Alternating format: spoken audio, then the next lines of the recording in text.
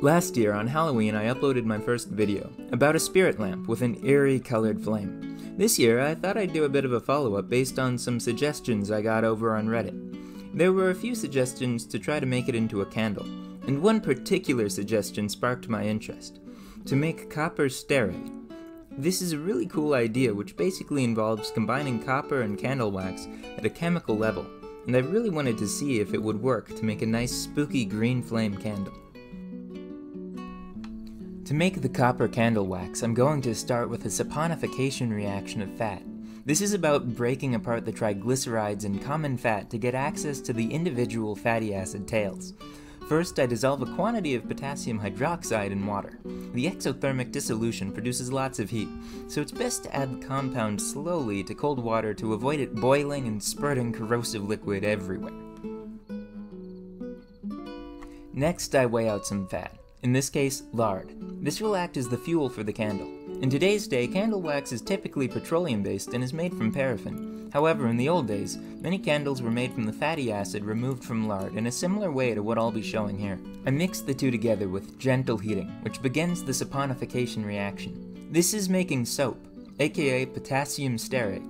There's many different kinds of soap, but I chose potassium as it's very water-soluble, which will make the coming reactions a little easier.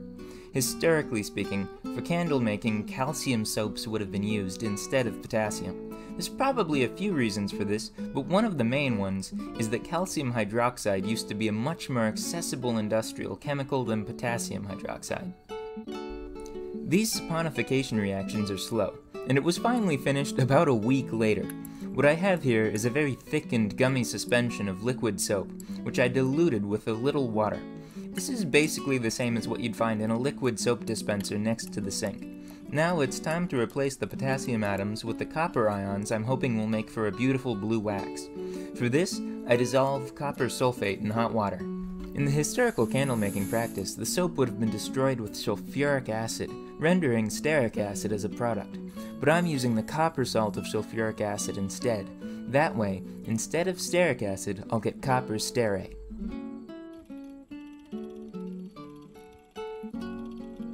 Pouring the copper sulfate into the soap leads to the two compounds swapping ions with each other. As soon as this happens, the extremely hydrophobic copper stearate precipitates, and the very soluble potassium sulfate dissolves into the water, separating the two compounds and pushing the equilibrium into making our beautiful blue copper wax. I was worried the reaction would be subtle, but instead the wax formed these wild clumps as it rejected the water, a little like curdling milk. Eventually it separated into two distinct layers. I decanted off the top layer into a filter to let the residual water drain out. Then after drying for a day or two, I was left with a promising looking product. To test it, I dissolved it into a little oil.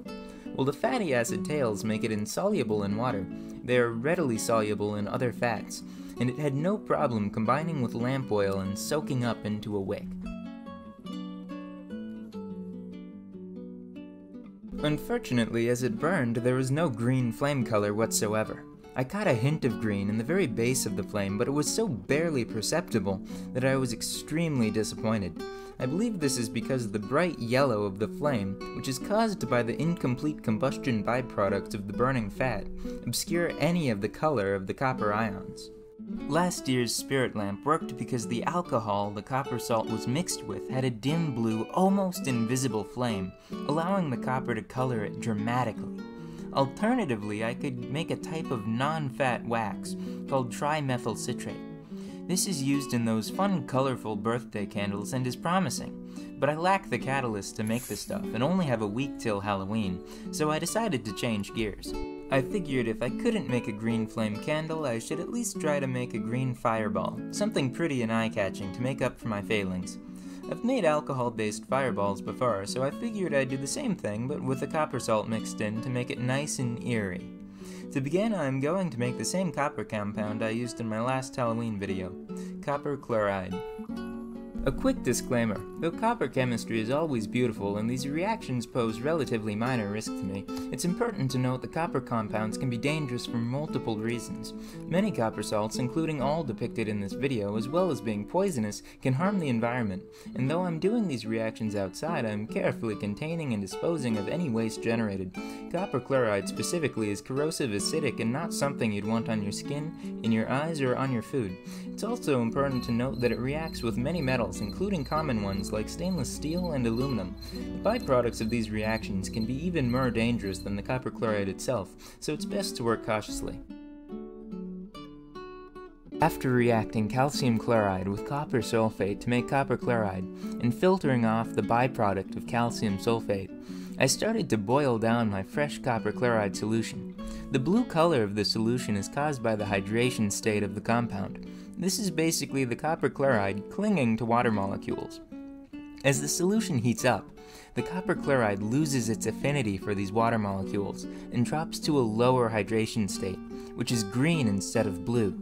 I think the color shift is really pretty to watch. After boiling down for a while, the solution begins precipitating clouds of glimmering powder with each bubble. It's important to note I'm using boiling chips here, as otherwise this step could get very messy. I turned off the heating and let the residual heat of the sand bath cook the solution down to a paste, which I then let dry overnight. Now I need alcohol to dissolve the chloride. I don't have any lab-grade stuff on hand, but I do have white wine, so I decided to extract the alcohol from a rather tall glass of the stuff. I carried out a simple distillation of white wine with a little aluminum foil to act as a boiling chip. The goal here is to boil off the alcohol from the wine and condense it drip by drip. This will increase the concentration from the 14% common of wine to a substantially higher percentage, likely around 30 to 40%. After a couple hours, I'd collected a decent quantity of some pretty misty, moonshined brandy. I continued working sun up to sundown, and after a while had built up quite a collection of these little alcohol-filled vials.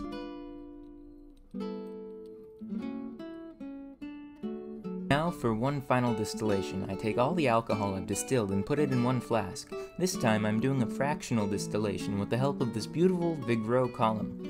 This will take the alcohol to an even higher concentration, levels that are far too toxic for human consumption, but that will work great as fuel.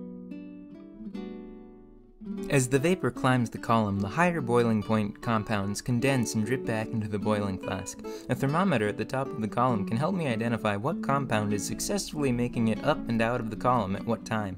The first being primarily methanol, then the next mostly ethanol with a little water, which boils around 78°C. Then after that, there's stuff that's largely just water. None of the segments are perfect though, and all will be to some extent a mixture of all three.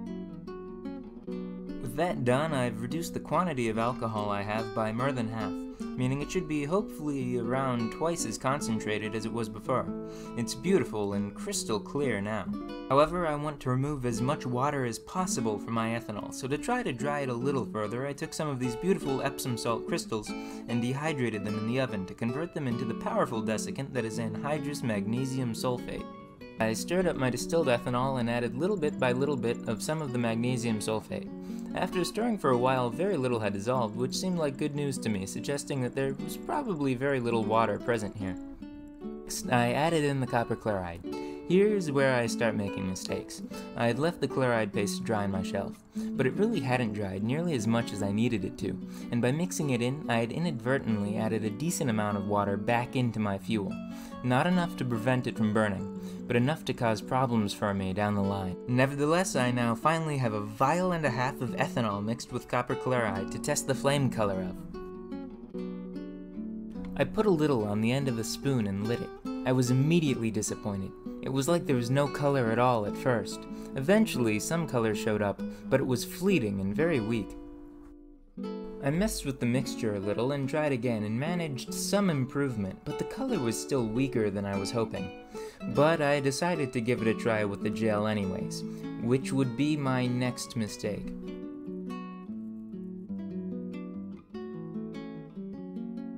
The alcohol gel fireball relies on this stuff, calcium acetate. This calcium salt is insoluble in alcohol, so by pouring a saturated aqueous solution of it into a high-purity ethanol, it will precipitate out and form a gel of calcium acetate chains, solidifying the alcohol into a flammable clump. Nile Red has a good video on this I'll link to.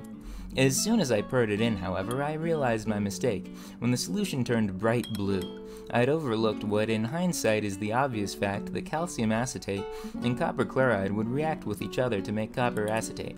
Along with this, the Epsom salt I used to desiccate the alcohol reacted with the calcium acetate to produce calcium sulfate. All in all, I just made a flammable slop of toxic chemicals instead of the beautiful flammable snowball of toxic chemicals I was aiming for. However, I still want to see color, and luckily I still have one ace hidden up my sleeve. This is the methanol I distilled out of my wine. I only have a few drops worth. It's lucky I used wine, as the pectins in grapes lead to a higher amount of this stuff than in most other alcoholic beverages. It came out first in the distillation, and has much less water in it than the ethanol had, as it doesn't form the azeotrope that leads to water contamination in ethanol. I dried the rest of my copper chloride in the oven to make sure it was anhydrous, and took it down to my workshop to mix it with the methanol. It was getting dark fast, and to do this in my off-grid workshop, I needed to light a candle. I soaked my concoction into a good old-fashioned wick and gave it a light. An immediate, brilliant green flame burst to life. This is what I'd been looking for. I blew it out quick, and placed the wick in a tiny little terracotta brazier. It's not the same as the fireball, but honestly, I like this way better. The flame is larger and more ethereal than the spirit lamp I made last year, and the brazier lets me carry the flame in my hand as I wander the countryside like a ghost with my spirit flame to guide me. At least it would if I had enough to keep it burning for more than a few seconds at a time.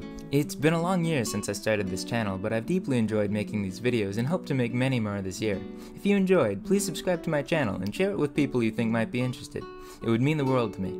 If you have any suggestions for how to improve these videos, please leave a comment. I really appreciate your feedback. Thanks for watching, and happy Halloween!